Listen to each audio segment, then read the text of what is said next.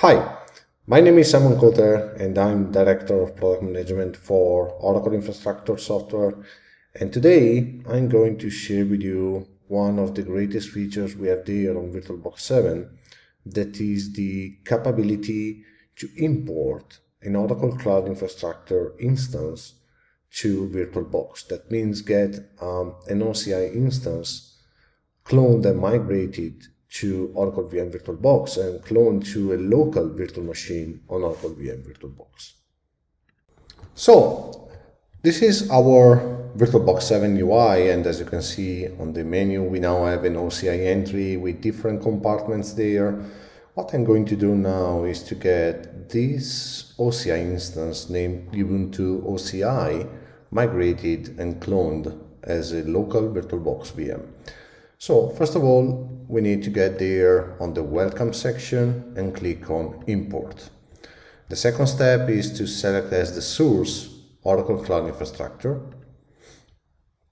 to then supply the proper profile that is going to be Frankfurt OLV, so where my OCI instance resides. Now, as you can see, I have there Ubuntu OCI. I can select the same, click on next. Now here the interface is asking me which kind of configuration is going to get the VM that will be created on VirtualBox.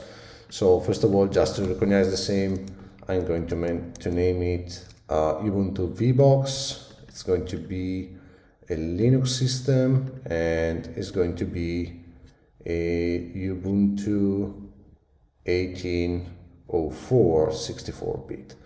Related to the resources going to get there on VBox, one CPU is enough. I'm going to give it 4 GB of RAM.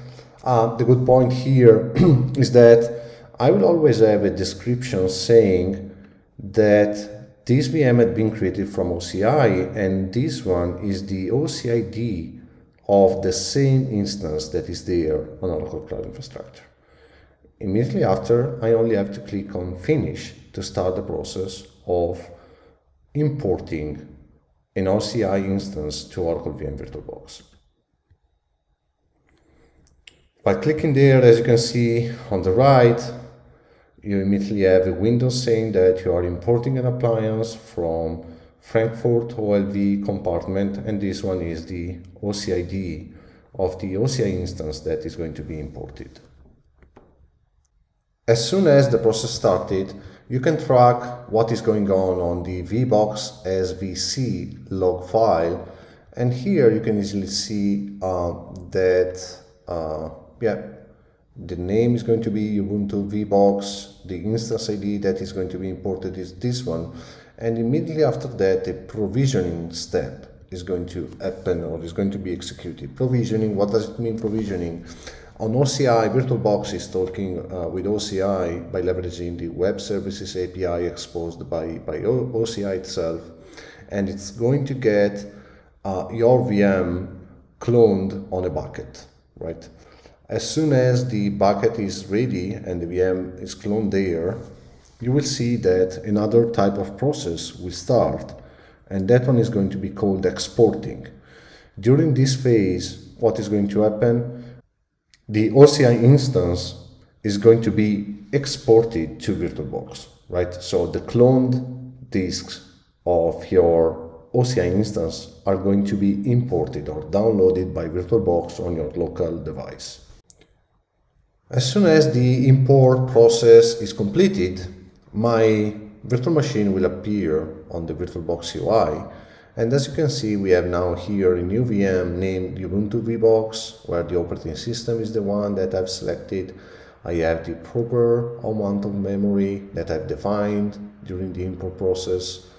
The configuration is going to be net, right? And cool, maybe one of the cool points here is that on the description, I have there the OCID of the instance that had been imported into VirtualBox. So just as a reference, right, that this VM, this local VirtualBox VM, have been created by an import process from Oracle Cloud Infrastructure starting from this instance ID. Now, as you know, by default, the authentication there on an OCI instance happens by SSH key, and this kind of VM is configured by NAT, right? So how can I then get access to my local VM? Yeah, what I can do is to get there on the settings and the network, leave NAT as the default NIC type that is going to be, or network type that is going to be leveraged, and configure port forwarding. On the port forwarding, what I can do is to get the port number 22, that is the SSH port for the VM, redirected to another port on my host. And with this kind of port forwarding configuration in place, I will be able to then connect to the VM. So let's now start the Ubuntu VBox VM.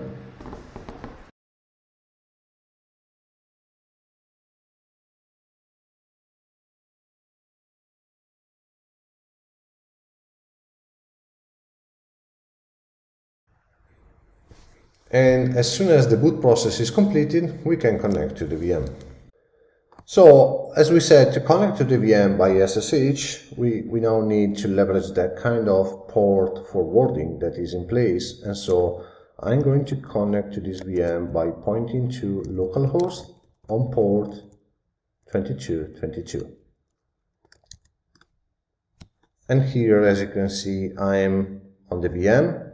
So the VM name is obviously Ubuntu VBox, but the host name for the VM is still the original one, so Ubuntu OCI. And now I have the same VM that is there on OCI, cloned and running locally on top of VirtualBox. So, and this is just one of the great capabilities that we have there with VirtualBox and the integration with Oracle Cloud Infrastructure. Feel free to reach out on my blog, on LinkedIn, Twitter, on any social to possibly get further details related to VirtualBox capabilities. Thank you so much for the time dedicated to this recording.